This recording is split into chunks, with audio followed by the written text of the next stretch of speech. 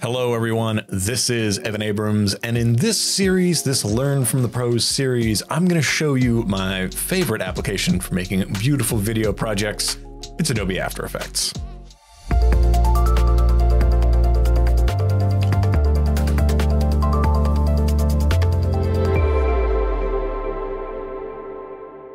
While most folks might know me from the EC Abrams tutorial channel, I've been creating motion design for clients for about a decade now. And almost every day I'm opening up After Effects and doing something in this program. So Adobe has asked me to share with you some of the joys of getting into Adobe After Effects, to walk you through your first steps and to get you comfortable with making things in this amazing program.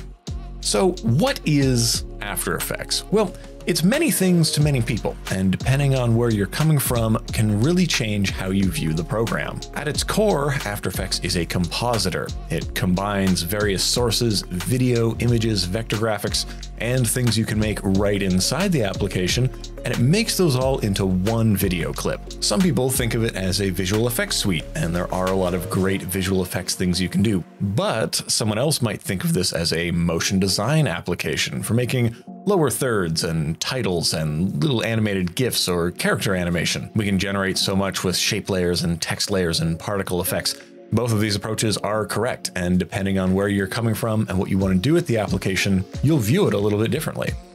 After Effects really lives at the intersection of a lot of disciplines. For someone who is primarily a video editor working in Premiere, a lot of this might seem familiar. We're working with video, we're laying them out on a timeline, and there are a lot of similar parts and terms in here. For a video editor, this might be where they make complex titles or where they create custom lower thirds. It might be where they treat specific individual clips before returning to Premiere. But there are many roads that can lead you to After Effects. An illustrator might create gorgeous characters in Photoshop and Illustrator and then bring them into After Effects to animate them to life. A photographer can take their wonderful still images and then add depth and push a camera through them. A DJ or music producer might create visualizers to release and promote a new album, with elements animating automatically to the music. An app designer might bring in their wireframes and prototypes and show how the micro interactions would work for presenting this app concept to clients. And of course, motion designers like myself are creating all manner of abstract and narrative pieces that are sometimes made completely inside of After Effects.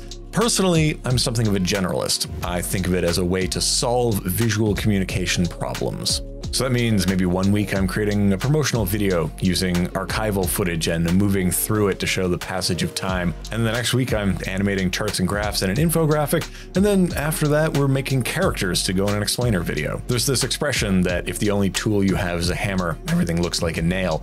But with After Effects, it's kind of like having a garage of tools. So every problem to me looks like something I can solve with After Effects. So please follow along in this series as we get more into After Effects. I show you around the interface and get you making stuff. I'm Evan Abrams for Adobe Creative Cloud, and thanks for watching.